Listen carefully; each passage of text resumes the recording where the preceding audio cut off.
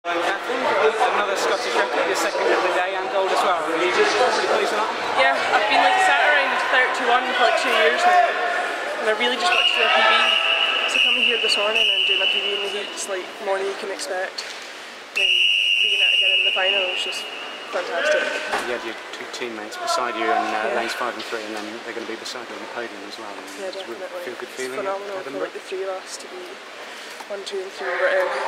Especially, I'm not sure how many people have been under 32 for 50 breaths, but 2 of us in the one squad and a 31 is really, really good for recruits.